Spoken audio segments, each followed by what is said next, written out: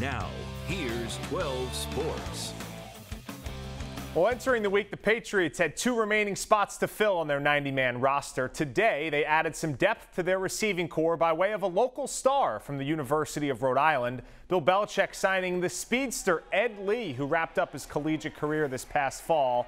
Lee caught 56 passes for 908 yards and 6 touchdowns in his final year in Kingston. The 5'9" target was second in the conference in yards. Lee was invited to rookie minicamp last month and now has a chance to compete for a spot on the 53-man roster.